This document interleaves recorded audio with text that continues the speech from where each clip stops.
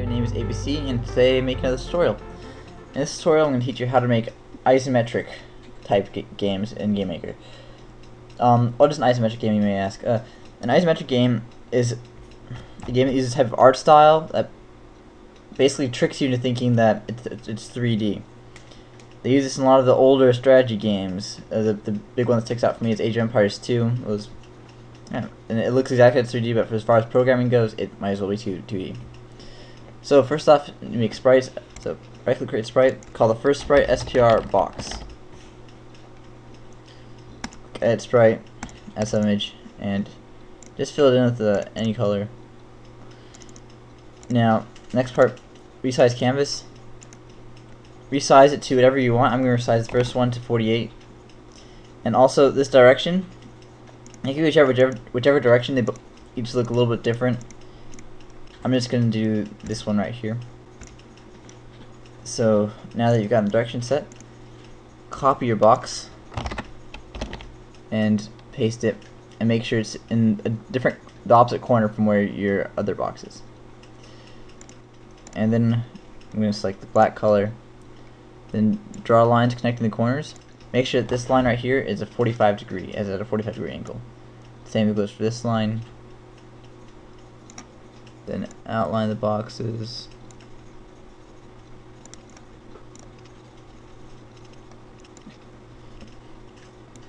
Alright, so in this case, this top left box is the top, so make sure that you can't see any of the black areas.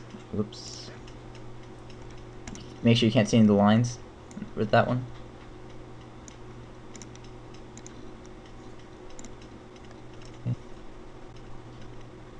Same goes for these overlapping lines here.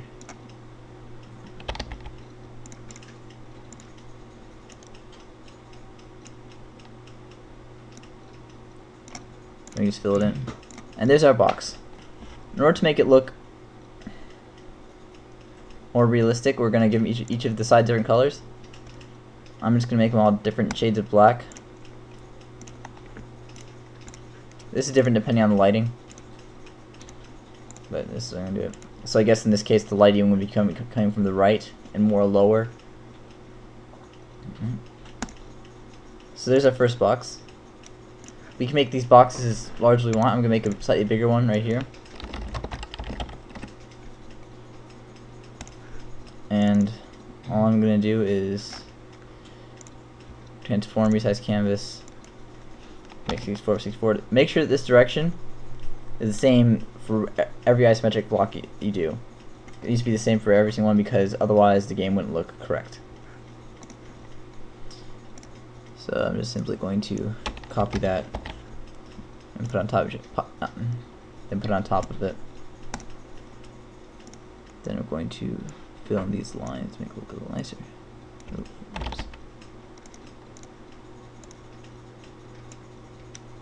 There we go, there's a taller block. Third sprite we're going to make is a player sprite. I'm not going to make it look very nice. Just going to make it a simple circle.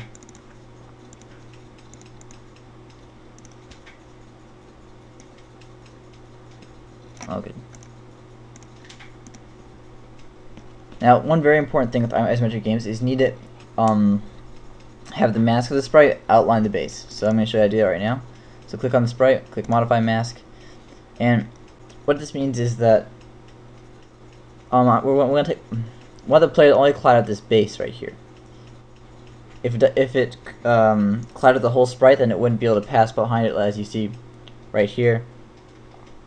In order to allow it to work like that, we need to make sure that the collision checking only works for the base of the sprite. So the way we do that is click manual right here, and we create a square that outlines the base.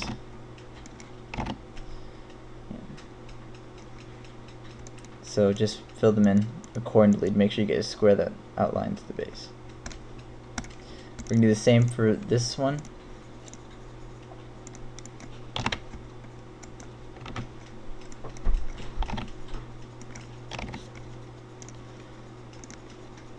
There we go. One more thing before we finish the sprite. When you're adding to the room, it works a lot easier if you do this. We're going to set the origin to the top left corner of the base. For this one, that'll be 16, 16.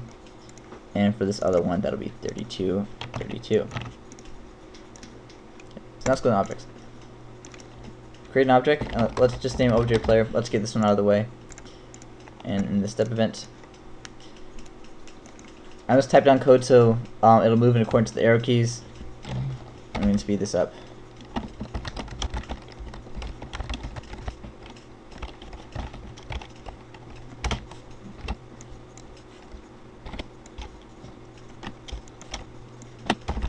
Okay, that's all for that.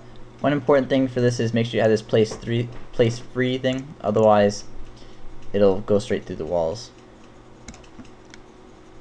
Okay, so let's create an object. Let's call obj box 1. Give it the sprite of our first box, and make sure it's solid. One important thing for these isometric boxes is that when they overlap, it's possible that they'll overlap in ways that you don't want them to. It's a little bit difficult to explain, but if you got it wrong, then you would notice it right away. So what you do is go to creation event, and in my case, in order to get depth right, I need to type down -x minus y. Depending on what angle you use for your box, it could be different. So let me show you what it depends on. If the top of your box is to the right of the base, then you need to put down +x. If it's to the left, you need to put down -x. If it's below it, you need to put down +y.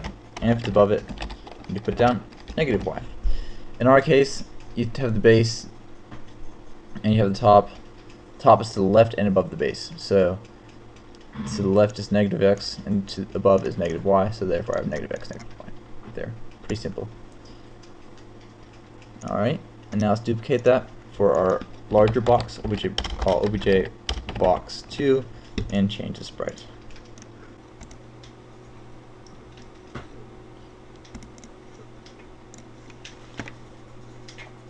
So now you can just hold and shift. Just hold and shift and add the walls. It's possible to look a little bit weird now, like if I, let's see like if I go to the left with that, it looks a little bit weird. But it will, in the game, it won't look weird anymore.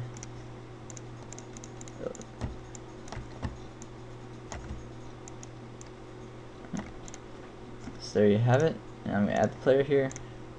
Now let's test it out. Alright, so the player's moving around okay. That's not what we're testing. It stops whenever I go against the wall, and it overlaps with the top of it if I come at it from the right angle. So that's exactly what we want. And if I cut it from here, you can't even see it because the wall is so high. So that's all for this tutorial. Thank you for watching. The isometric tutorial is now off the list.